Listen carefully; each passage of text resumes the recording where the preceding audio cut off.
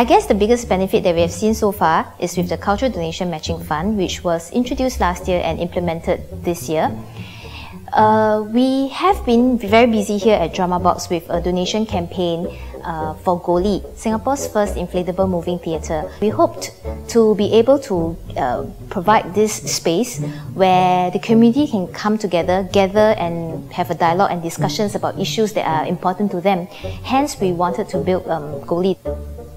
We were actually short of some money to build the first Goli. So in hope of the Cultural Donation Matching Fund that it can actually top it up to 120,000, and with that then we'll be very confident to build the first Goli.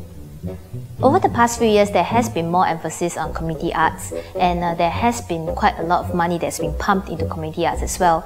So here at Drama Box, we actually have seen our major grant doubling, but due to inflation, our cost has also doubled. So we're really hoping that the Cultural Donation Matching Fund will actually encourage more individual donors as well as corporate sponsors to come on board and support the cause of the arts.